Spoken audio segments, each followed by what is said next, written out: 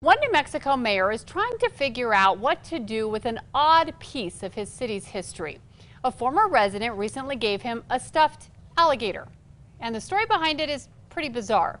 News 13's Francesca Washington shows us. We always played in the ditch and went swimming in the ditches and never thought about an alligator being in the ditch. But this alligator learned the hard way. Ditches are deadly in Belen. It's kind of a mystery as to where this one came from. John Craig says he was there 24 years ago when a Middle Rio Grande Conservancy crew found this alligator while cleaning the ditch near his family's property along Highway 314 in Belen. As it was going by doing its thing, one of the guys says, "Hey, what's that?" And we could see something moving in the mud. Craig says the gator eventually stopped moving. So we all grabbed the alligator, put him in the back of the truck, and we were all standing around the truck checking him out and looking at how big he was and what he, just curious.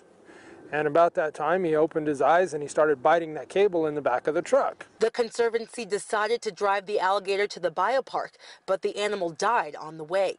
Belen Mayor Jared Cordova says the gator was stuffed and eventually given to one of the employees who found it when he retired. He was moving out of town, and he decided at that point that he wanted to leave it somewhere with the people of Belen. Cordova says he's had the gator for about a week. Right now, it's sitting in the middle of his living room. He hopes to find it a good home. I'm trying to find a museum locally that wants to take it. We do have the Belen Harvey House that's got a lot of Belen memorabilia, so I'm hoping it'll go there.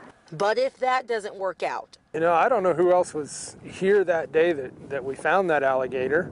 I don't remember the other guys that were here, but, being one of them, I wouldn't mind having that alligator in my office. Francesca Washington, KRQE News 13. Now, the assumption is someone kept the alligator as a pet, and when it got too big, they dumped it. But 24 years later, no one knows for sure.